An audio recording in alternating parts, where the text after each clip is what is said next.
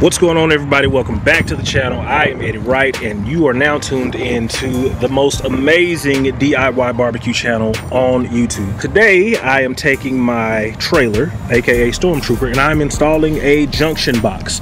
A trailer junction box is basically what every modern trailer is built with, but for some strange reason my older trailer did not come with one. So inside of this box here, it has several pin connections to where it's basically labeled and easily laid out so that we can wire the lights and any additional accessories that we may need.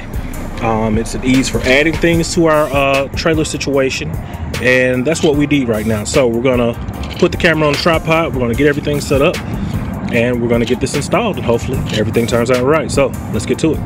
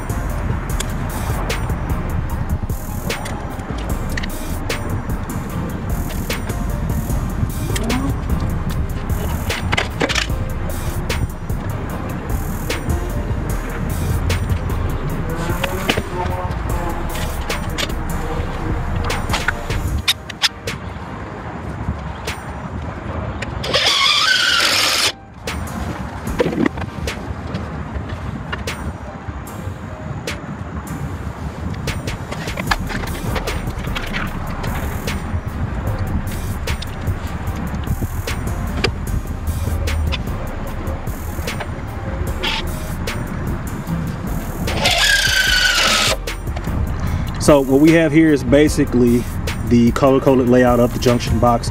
We're going to try to get our from truck connection in through the bottom, get it terminated per each color, and then either come out the side or out the top into the trailer. Let's go.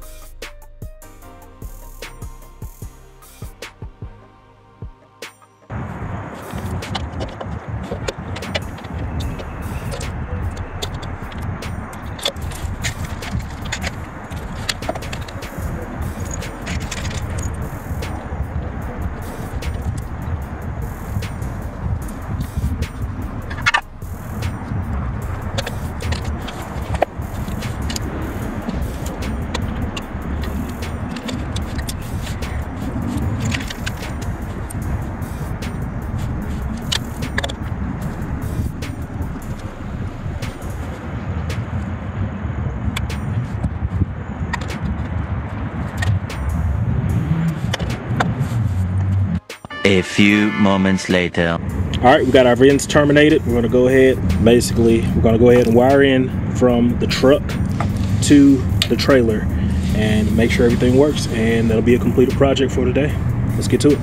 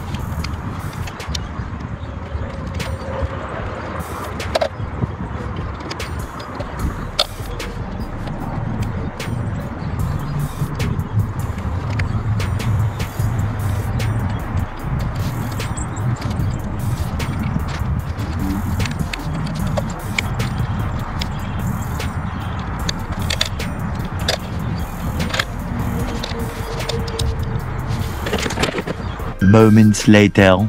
Well guys, here we have it. After a lot of TLC and working out a few gremlins, we have our finished trailer box wired up, ready to go. All signals work, almost all lights work. I don't think some of my side markers work since I got it, but we'll figure that gremlin out later. We'll add some split loom tubing to the top and bottom here, and we'll call that a day. But until next time guys, thanks for tuning in. And as you know, YouTube can do amazing barbecue and DIY trailer remodeling the right way. See you next time.